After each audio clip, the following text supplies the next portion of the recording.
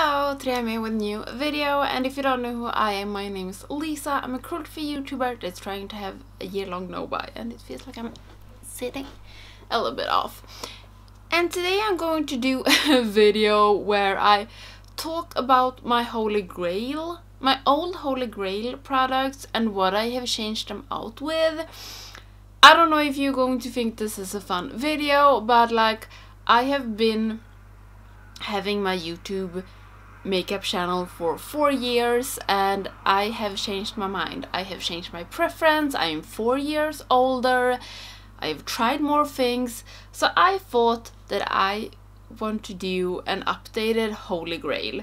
And this is mostly like base products and products that you actually don't see that often on my channel, because like I have one eyeshadow palette, but I have over 120 eyeshadow palettes, and I think it's so fun, like so fun. It's so hard like to have an Holy Grail when it comes to different color palettes. So I have taken my, you already know which palette I'm going to talk about, my neutral Holy Grail palette, and then I have powders, blushes, highlighters, some brushes.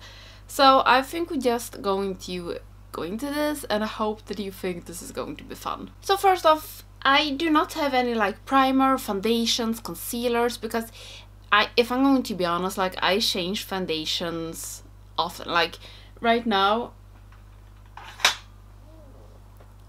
I am using this one, the Fresh Nude foundation from the Body Shop. I do really like it. Is it my new Holy Grail? I don't think so.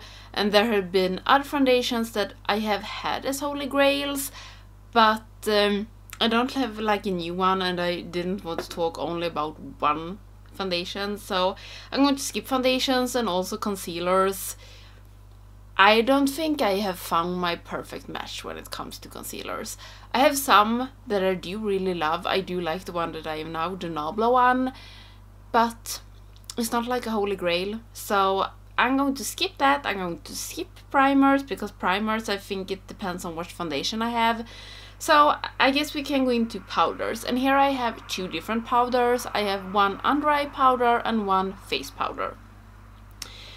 So I thought that we can start with the under eye powder, and this is not the right container, but before it was the RCMA's no filter powder, you know, that came in a super big jar. I took it in this one because I had another powder that was empty.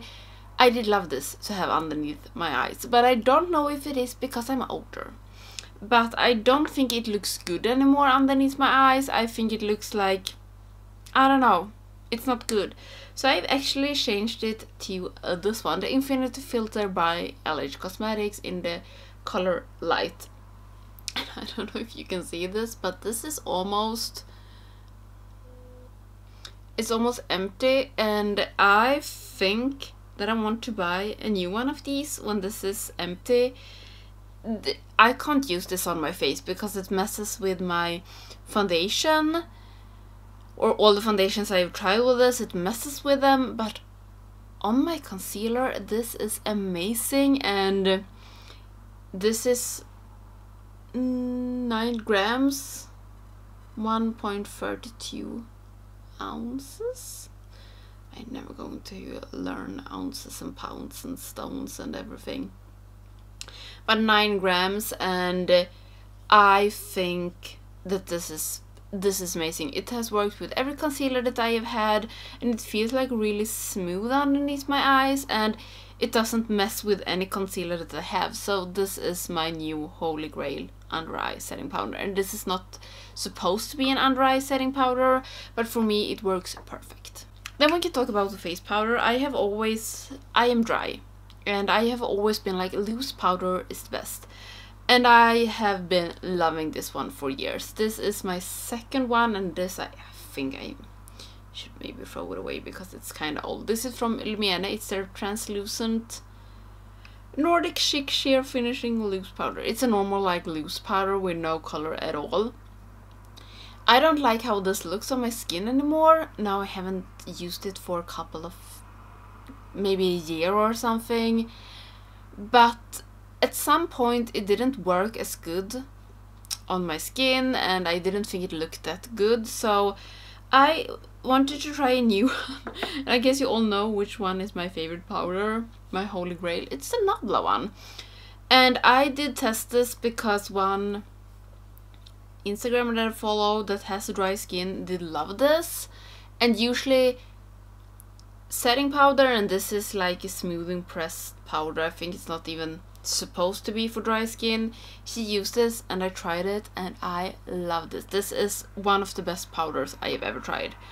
It looks a little bit shady because I repressed it because it was just a rim. So this is not that much left, and I love this one. This is amazing. It looks good. It doesn't it sets my foundation, but it doesn't dry me down, and I think it smoothens my face really good, and I do really love it. And I love to have this on like a foundation or a skin tint. It looks amazing on a skin tint. This has a little bit of color. It's light, and I just love this. This is the best powder I have ever tried, and it is a pressed powder. I didn't thought that was possible with my dry skin, but apparently Nabla did make it. Then I'm going to go into contour, and my old holy grail, I don't have it anymore because I did decluttering it, but it was, I can put a picture here, it was a shade from the NYX Contour Pro palette, NYX palette Crow. Yeah, this palette, and I did love this. I can't remember the shade name. I can find it. I love that one. I didn't pan it, but I think I was really close because you could start to see like the pattern from the pan. I did love it so much, and then I found something new, and I guess you all know which one it is. It's of course Ambra from Nabla.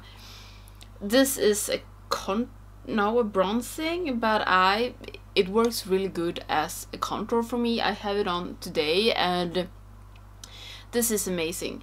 These skin glazing products they are like a little bit bouncy. They are not like, it's not a cream, like not at all a cream, but it's not like a powder. It is a little bit bouncy, and this isn't that pigmented, and it just works amazing. I love this one so much.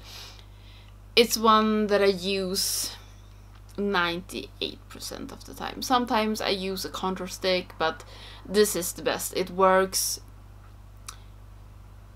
every time. I love it so much, and it's just an amazing contour shade for me. When it comes to blush, if you have been on my channel for a while, I guess you know which blush has been my absolute favorite for such a long time. I've talked about this in so many like yearly favorites, and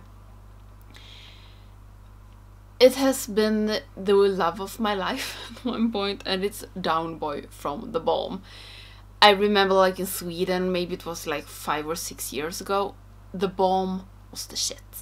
Everybody, I think it maybe was when The Balm came to Sweden, and people like raved about it. People loved everything from The Balm, and I got this from a friend that I met for YouTube. We did makeup swap. We sent each other gifts and made a video about it, and she gave me this one, and this has been my absolute favorite blush forever. And I like don't know how much product it is in this one, but I think it's a lot because it's really big. And yeah, 9.9 grams.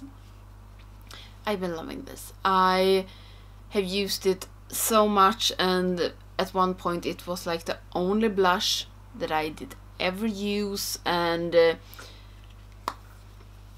it has been my favorite blush. And I know I should decluttering it, I can't, I still use it sometimes, but I have another blush that I love more, and it's from Melt. This is what is it even called? Digital Dust Duo Blush, and I have it in Buzzkill, and it's Buzz, this one. It's an amazing blush. It's shimmery and it's like gold to it. I love it so much. It works if I want like full glam. It works if I just want an easy base. And this is the blush that I mostly use it when I'm just doing a base makeup. But this is the blush I take with me if I go somewhere. The only thing that makes me a little bit sad, I don't know if you can see, but it was like a really nice bee in here. I think you still can see it, but it's not that like visible anymore, and that makes me a little bit sad. And also like this highlighter shade is a little bit too dark for me. It works, but it's not perfect. But yeah, this is my absolute favorite blush that I have in my collection. I don't use it that often on YouTube, but outside of YouTube, it's like the only blush that I ever use. I sometimes use it on camera as well, but this is amazing. I wish that it wasn't a duo, that I only could buy the blush, but it is what it is. Then we can take an highlighter, and I guess you know which one is my favorite highlighter now, but my old Holy Grail highlighter was this one from Nabla. This is Baby Glow, and as you can see, I have used it quite a lot, and I think I got this one in like a subscription box. I think so, and I was like, Nabla, what is that for kind of brand? And then I used it, and then I love it. And this is one. This highlighter is amazing. It is not too much, it's not too little, it works just perfect, and I love it. It looks so good. But after this, a couple of years, Nabla came out with a new highlighter, the Ozone, and this is my favorite blush. Why do I say blush all the time? My favorite highlighter, it's Ozone. I love this so much. This was so hard to get a hand of. In the beginning, it sold out like right away. It came in, it sold out both on like Beauty Bay and on Nabla, and I finally got it, and I love it so much. This is the best highlighter. I have a glass with a glass straw that I keep hitting. This is the best highlighter I know, and I have so many videos where I've used this. Like, just go to my YouTube page and search on Ozone, and it's going to be like almost all of my videos I have, because this one, it's the best. It was the best last year, it's going to be the best highlighter this year. This is the best highlighter of all times. I love it. It is amazing. I just wish though, even though I love this so much, I wish that they would have done one more color that I can use, because I think the other ones are going to be too dark for me, but this is perfect. It works with everything. Nabla, they're like really the best ever, in my opinion, to do both blushes and highlighters. They always do amazing, and they have like a lot of colors. They have shimmery ones, they have more matte ones, and they're just so good, and I love that also. Should we maybe go into brushes? Because I'm going to show you powder brushes and a highlighter brush. We can start with the powder brush, and this was my favorite for so many years. I have loved this powder brush so much. It was one of the first powder brushes I ever did buy, and it is the Real Techniques. This looks kind of disgusting because it's so old, and I have loved this.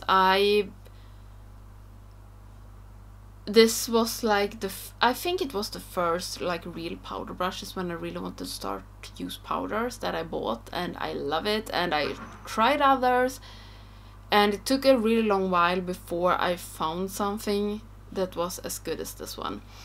But I did, and I have changed this out for this one. This is like the biggest powder brush I have ever seen, but I love this. This is from a Swedish brand called Flair. This is their jumbo powder brush. This is so soft, but it's not like too soft, and it's a little bit, I don't know if you can see it,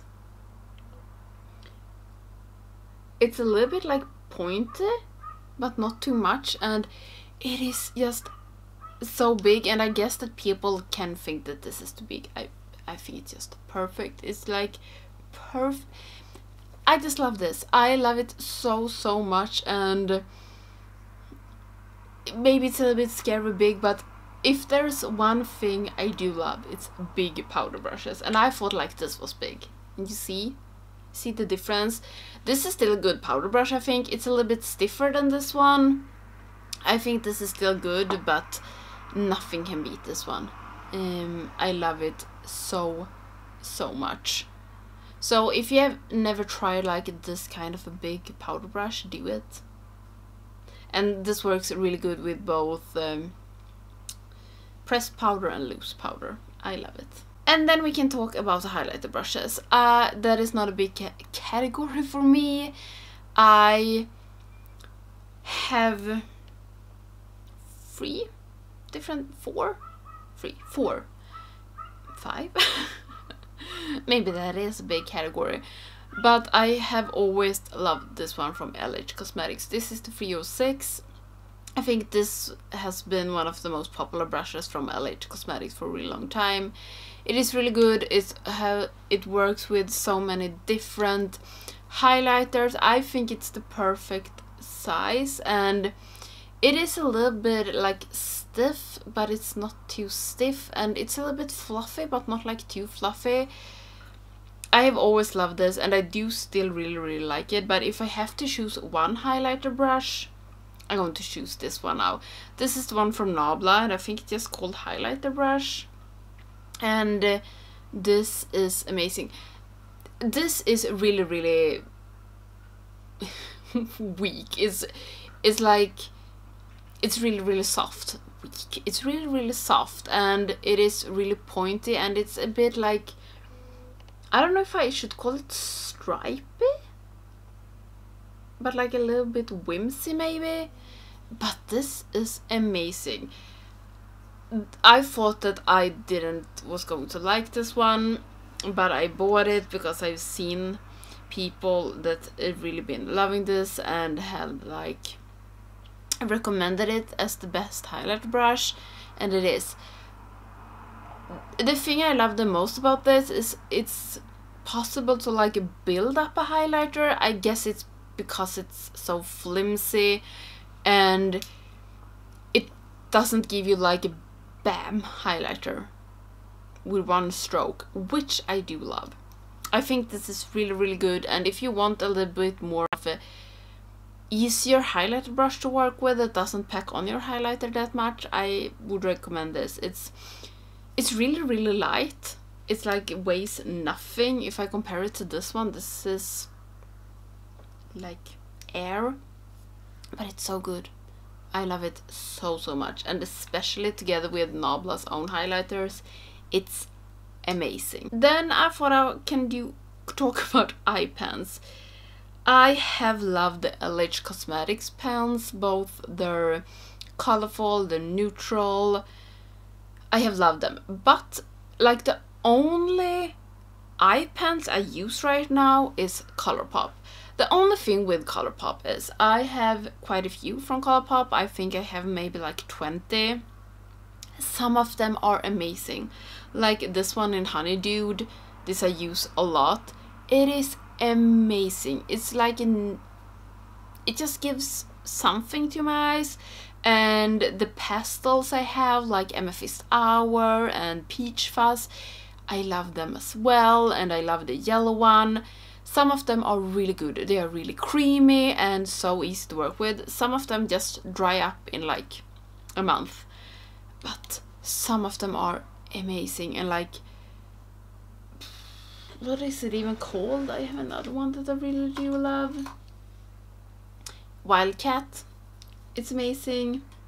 And Punch is really good. Then I have some that are really shit. Maybe I've thrown them away. Yeah, I think this one's Sulu. No, it's not Sulu. I had one that was so bad. It like dried up in a month. But I still see these as my holy grails when it comes to eye pens, because they are so good and they are not expensive at all. So if it dry up, it dry up. Then lips. I'm soon done. Lips. I have, as you know, I do love the Nabla ones, but there is one lipstick that I have used so much on a daily basis almost, or when I just want something on my lips when I'm going out, and it is the Fantastic from NYX Cosmetics in Pink Opal. It looks a little bit beat up. This is like my lips but better, and this has been my favorite everyday lipstick for a long time. But then NYX Cosmetics came out with lip glosses, and I know I'm not a lip gloss person. I know that. You do not need to tell me. I already know that I've never liked lip glosses. But then I tried these ones. I love it. This is my favorite color. It's the Mellow Mauve. I use it like some days to work, some days when I'm going out and eat, some days when I just want something on my lips and give them a little bit of colors. This is like my holy grail lip product, and it feels like such a long way from where I were 5 years ago. Then it was all matte liquid lipsticks, and now I am loving a gloss. And the nudish gloss. That is a thing that I've noticed when I have some lip glosses, but like a nude lip glosses is really my thing. I don't like the ones that have really much color, because when I'm having a lip gloss, I don't want it to show that I have. I don't know. I just do love this one, and it's the best lip product I know. The only thing I don't know with this, I don't know if it's starting to run out, but it's so hard to get something out. I don't know if it's clogging or if it's running out and it's air in it. I don't know, but I love this one. The best lip product I have. Then eyeshadow palettes, and I think that you know which one is my holy grail right now, and you might know which one is my old holy grail. The old holy grail is the Soft Glam, and I did a video with this not that long ago when I had my throwback week, and this is an amazing palette. It still is an amazing palette, and this would have been the palette that I would choose if I like pick your favorite palette. This would have been the one a couple of years ago, but now it's not this one anymore. Should I just show it and be done? This is the Side by Side by Nabla. I keep nagging on about this. This is my favorite highlighter palette. Now I say highlighter. This is my favorite eyeshadow palette in my collection. I love this one.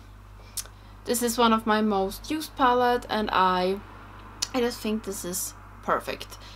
It's what I use 9 times out of 10 when I'm just going to have some eyeshadow on. And yeah, that was all my new holy grails and which one I have. My old holy grail, this was my holy grail video where Jesus. Okay, that was all for this video. So these are my old holy grails and which one that I have changed them out with. I do hope that you have liked this video. I think it's so fun to do throwback videos, and I hope that you like to watch them as well. And if you're not subscribing to my channel, please do so you don't miss any of my videos, and I hope that I will see you in the next one. Bye!